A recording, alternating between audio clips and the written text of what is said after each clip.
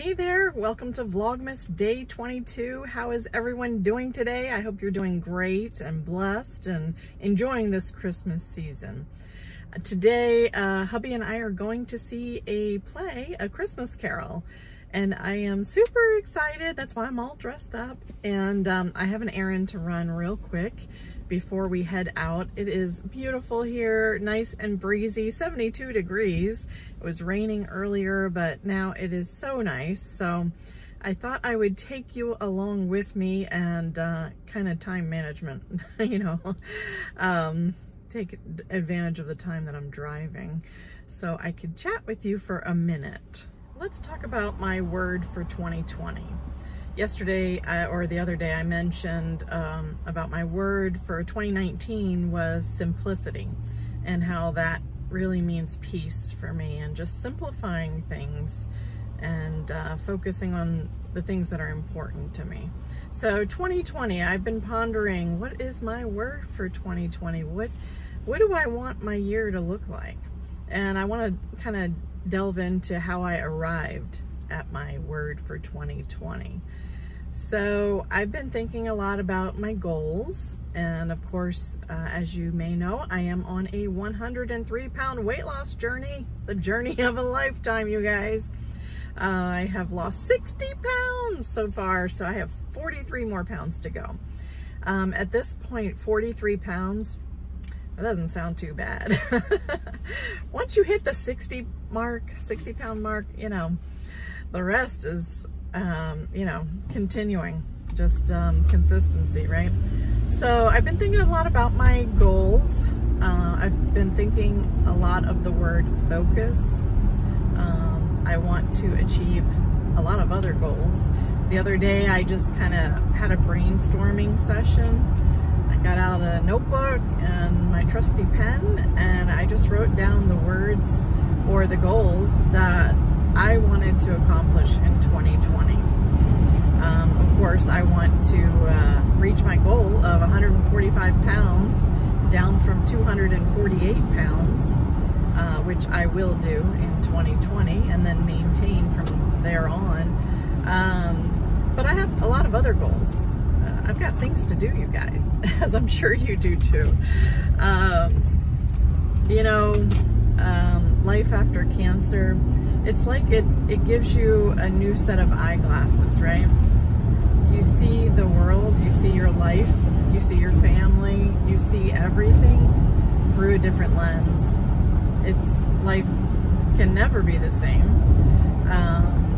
because, you know, you're kind of faced with the reality that tomorrow is not promised for anyone, and especially when you've been confronted with a life-altering,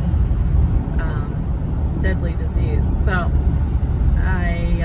I view things differently. So I am on a mission to accomplish the tasks that I want to do, and that's exciting for me. It makes me savor, it makes me appreciate, value every day for the beautiful gift from God that it is. And you know, I think I'm sure it's hard for others who have not faced a life-threatening disease to really grasp all of that, although certainly you can embrace every day and chase after your goals. But anyway, so that gives me fuel, that gives me ambition, and that gives me courage, honestly, to accomplish and go after and chase after my goals. And so that's my word for 2020. It's courage. It's courage. And I will talk more about that in a second. I have a brief stop to make. So Webster's dictionary defines courage as bravery or valor in the face of difficulty or challenges. And I thought that that was a very fitting word for 2020 for me, courage. Courage to continue the weight loss journey and face my challenges, being honest with myself, and then courage to chase after my other goals and dreams. So that is my word for 2020. Let me know in the comments below if you have a word or a focus for 2020. It's a good thing to set goals for ourselves because, you know, the Bible says that life is a vapor. You know, it's like a flower of the field. The wind blows and it is no more. That's what the Bible says. And it is true. Even if we live to be 100, life goes by so fast. I will be turning 50 in February, you guys.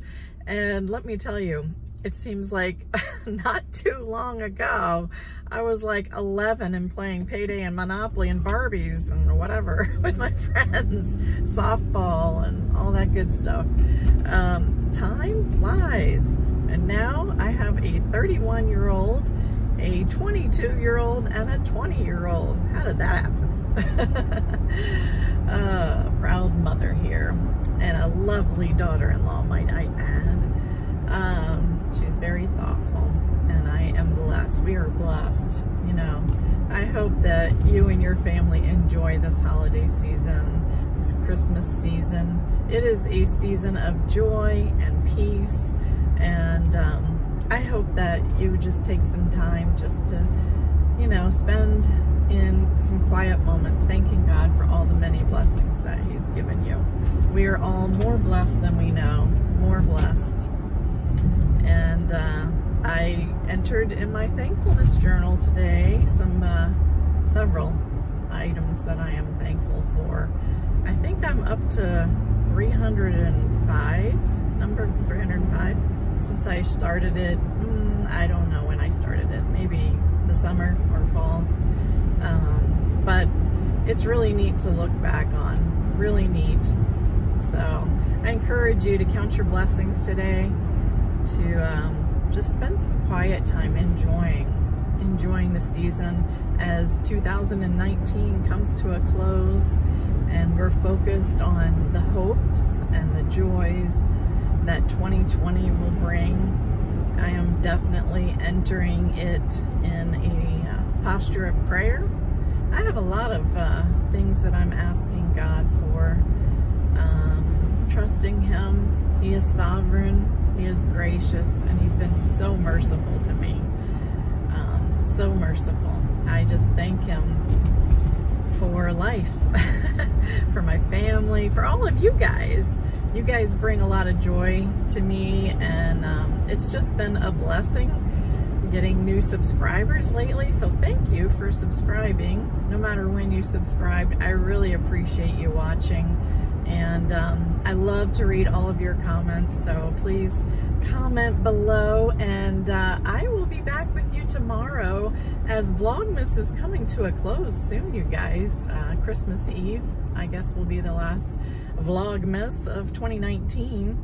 And it has been a joy to do these vlogs, and I hope that you have gotten something out of them. Let me know in the comments below what's your word for 2020, and I will see you tomorrow. God bless. Merry Christmas. Getting ready to go see A Christmas Carol. So this is my outfit for the day. Both the slacks and the top are from Goodwill, my favorite place. Yep, so sorry about that. This is what 188 looks like. So not stopping here, but pretty happy from 248. Just thought I'd let you know what I have on today. So